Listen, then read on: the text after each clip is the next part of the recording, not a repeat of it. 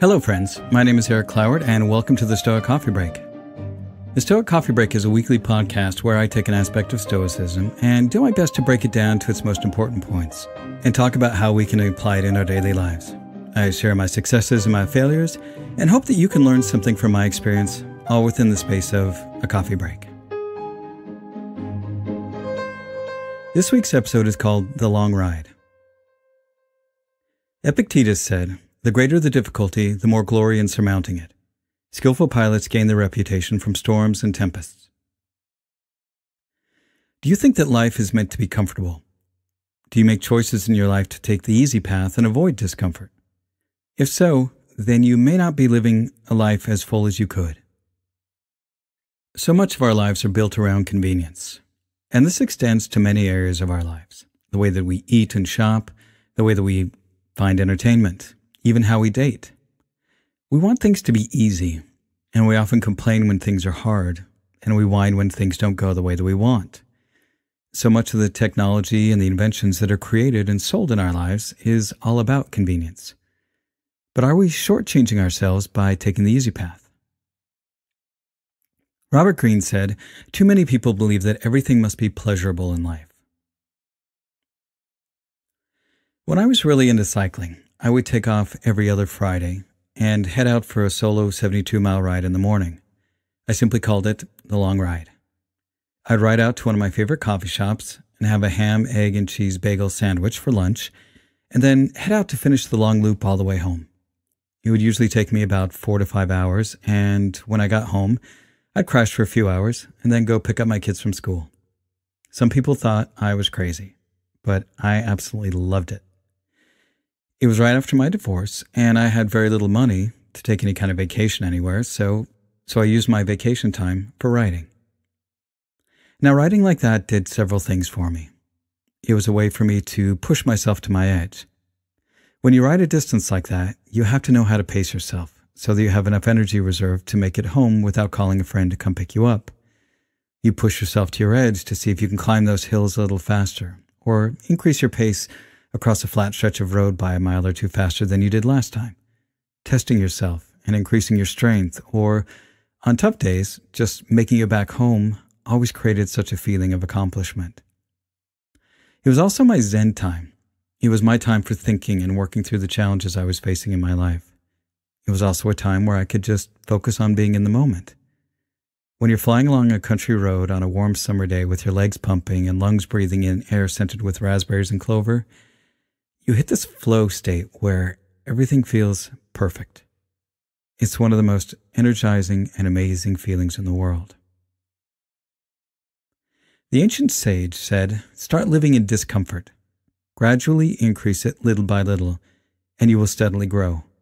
If you want sudden growth, deluge yourself in great discomfort and do not retreat from it. The more discomfort you are willing to bear, the more you can grow." To get to where you can do a long ride and just take off and ride 72 miles in a few hours, you have to put in the work. You have to build muscle. You have to put miles on your bike. You have to be able to climb, and you have to learn how to pace yourself so that you can make it out and back home. It's not something you can pick up and do in just a few days or weeks. It's something that you have to put the miles in week after week for a few years. And every time you go out, you push yourself just a little more. You take those hills that you know will hurt. You drop into the lowest gear and you start pedaling, and when you can, you bump it up a gear. You gradually increase that discomfort by taking the hill a little faster than you did the time before. You cut a few minutes off your overall time. Brooke Castillo says, "Discomfort is the currency of success." I think everyone needs something like a long ride that they're working towards in their life. And why do I think this? Because when you practice learning how to face uncomfortable situations in one part of your life, it makes it easier to face uncomfortable things in another area. You learn how to find your edge, and you learn how to push past it. If you've been practicing taking on that hill one pedal push at a time, you'll probably be more willing to sit through a tough conversation that makes you feel vulnerable and uncomfortable. Now, it isn't guaranteed by any means. Just because you're great in one area of your life doesn't mean you'll be great in another area. I think you need to be mindful about applying skills across disciplines. But if you've never really had to work hard for anything, never pushed yourself out of your comfort zone, then you're probably lacking the tenacity you need to see things through. In fact, since I've slacked off from my riding over the last few years, I've noticed that my tolerance for dealing with challenging situations is not where it used to be. I've started training to get back in shape where I can take some of my long rides. It's not easy, and I'm nowhere near the shape that I was in, and I've picked up some really bad habits, especially in my diet, that I definitely need to change in order to reach that level of performance again. I'm also older, and I have to make allowances for how my body has aged. But I know that the benefits both in physical and mental health that come with training for my long rides will certainly be worth it. It'll take mindfulness to plan workouts and diet, as well as managing my time in order to fit in the training and the rides needed. It'll take discipline to make sure that I don't skip training just because I don't feel like it. Nassim Nicholas Taleb says, comfort makes you weaker. We need some variability, some stressors. Not too much, but just enough. So what is your long ride? What is the thing that you want to get better at that you know the only way to do it is to put in hard work? Maybe you want to bench press your body weight or break your personal record in running a 10K. Maybe it's coding your own application or starting a business. Maybe it's learning how to speak another language or sing in front of other people. Whatever it is, are you putting in the hard work? Are you pushing yourself to your edge, strengthening those muscles, whether physical or mental, and building the skills? Or are you just putting in the bare minimum, trying to fool yourself that somehow your minimal effort will be enough? Or maybe you're not even pursuing it at all and just leaving it for someday. If there is something that you've been wanting to do but you keep putting off, take a look at why. What is it that keeps you from doing it? What is it that you're afraid of? What excuses do you tell yourself so that you keep pushing off working on your long ride? Maybe you're scared because you might fail. Maybe you're scared because you'll succeed. And I'm sure that like all of us, you can come up with all kinds of excuses. There is never enough time, and there is never a perfect time to get started.